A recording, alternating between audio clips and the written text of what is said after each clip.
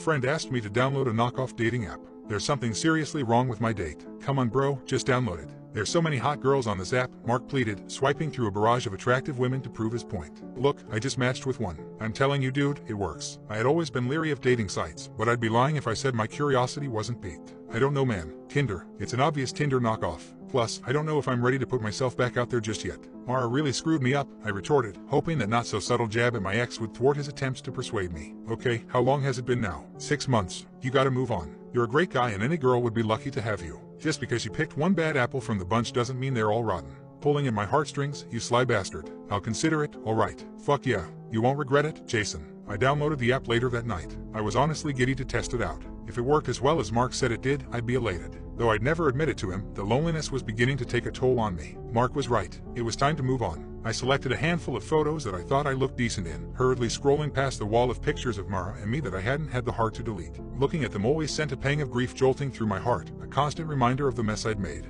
But it was over. I couldn't change the past, only the future. So, with that notion at the forefront of my mind, I steeled my resolve and finally deleted any remaining photos of my ex-girlfriend from my camera roll. After a week, I was a bit underwhelmed at the modest number of girls I'd matched with. When I was fortunate enough to kick off an interesting conversation, it usually fizzled out after a day or so. Give it time. You just got back in the game after 2 years of being off the market. You've got to give yourself a chance to learn how to talk to girls again, Mark advised. Here, let me see your phone. I'll try to give you some pointers to set you in the right direction. I sheepishly handed it to him. Come on dude, you can't simp over these girls. Hey, you're really pretty isn't going to get you anywhere. Okay, what do you start off with then, Johnny Sins? I start off with a cheesy pickup line. Sometimes it makes them laugh and it's not a bad way to break the ice. Which one do you use? I queried, hoping to pilfer his. I start off with, are you a parking ticket? Because you have fine written all over you. Well, you can't steal mine. You have to find your own, he smirked. Ugh, fine, I'll see what Google has to offer. After perusing the internet's bountiful selection of awful pickup lines, I settled on a mildly corny one and began to implement it. The pickup line did little to bolster my already lacking self-esteem. I was feeling dejected, nearly ready to give up on the app altogether, when a notification lit up my screen. Kinder, you got a match. My heart fluttered. I hurriedly typed in my passcode and opened the dating app. New match, Jessica. I started swiping through her pictures. Jessica was drop-dead gorgeous. I had no recollection of ever coming across her profile in the first place, but I knew I had to make a move on her. Alright Jay, you got this, I muttered. With nothing original coming to mind, I copy-pasted the pickup line from my latest failed conversation and pressed send. I waited with bated breath for a response. She replied almost instantly, haha, that's a good one. Thanks cutie. My heart skipped a beat. I messaged back right away, a little desperate, I know, but hindsight is always 20/20. She didn't seem to mind though. Jessica and I really hit it off. I didn't understand why such an attractive girl chose to talk to me out of all people, but I crammed the thought deep in the recesses of my mind. It was really working. I was actually having a great conversation for the first time since downloading the app. After a couple days, I mustered up the courage to ask Jessica on a date. She enthusiastically agreed and we exchanged phone numbers. I called Mark to give him the good news. Okay, admittedly I may have called him to gloat a bit over my imminent success, but that's beside the point. That's awesome bro. See, I told you the pickup line thing would work.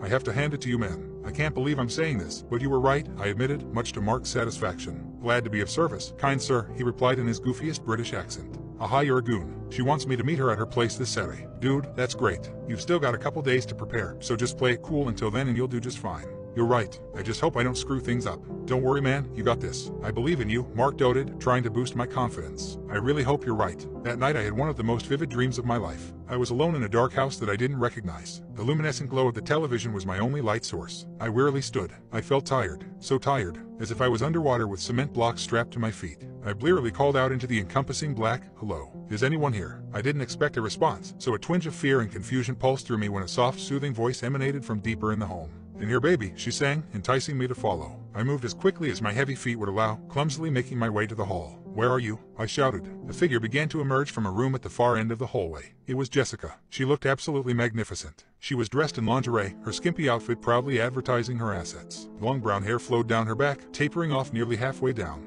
Her smile captured my heart, beautiful rows of stark white teeth gleaming back at me. Her stunning green eyes connected with mine, paralyzing me with her tantalizing gaze. She glided up to me and gently took my hand, lightly dragging me behind her. My heart pounded in my chest. Joy overtook me as we closed the distance to her room, every second mounting to the glorious crescendo that I was dying to experience. Then, right as we reached the doorway to her room, I heard an alarm clock. My eyes sprung open. Disappointment enveloped me as I realized it was just a dream. But it felt so real. Maybe it was a vision. A passing sense of delight bubbled inside me at the thought. I had the same exact dream every night that followed. Each time, Jessica and I would come so close to passing the threshold of her bedroom only for my alarm to tear me back to consciousness. It was starting to freak me out with the consistency of it all. I reasoned that because Jessica was on my mind all day, my dreams were reflecting that. I tried not to dwell on it and focus on mentally prepping myself to meet Jessica in person. The days leading up to our date were full of anxious anticipation. When the day finally came, I was a bundle of nerves. I made sure to look my best, applying extra deodorant to mask the foul stench of the nervous sweat I was certain would come. I left my house a few minutes before 8, shooting Mark a text to let him know of my departure. I pulled into the driveway and messaged Jessica to let her know that I'd arrived. She instantly replied and told me to let myself in. I thought it was a little strange that she wasn't going to greet me at the door, but I ignored the notion and timidly approached the house. Sweat began to pool above my brow as I pushed open the front door. Once I stepped inside, I froze in utter shock.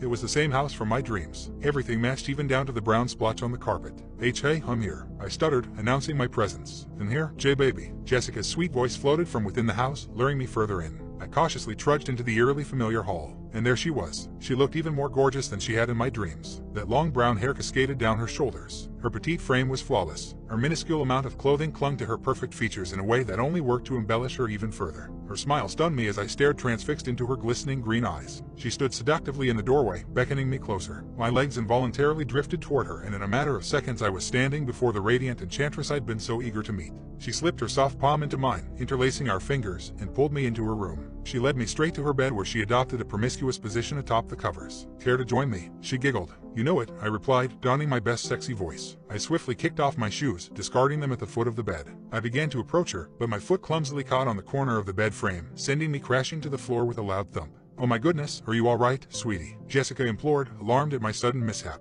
Yeah, I'm fine, I breathed, preparing to lift myself back up. Before I did so, I caught a glimpse under Jessica's bed. A shriveled rotten corpse glowered back at me, hollow sullen eye sockets cold enough to bore a hole through my chest. Fear coursed through me. At least half a dozen mummified husks littered the floor. It looked as if their life force had been drained, leaving behind only an empty shell. Are you sure you're okay, hon? Mama can make you feel all better. Yeah, I just need to use the restroom real quick, I lied, shuffling to the hall as surreptitiously as I could. It's down the hall and to the left. Hurry back now, sweetie, she uttered, a tinge of impatience seeping into her words. Oh, I will. Once she was out of sight, I bolted to the front door, not caring that I'd left my shoes behind.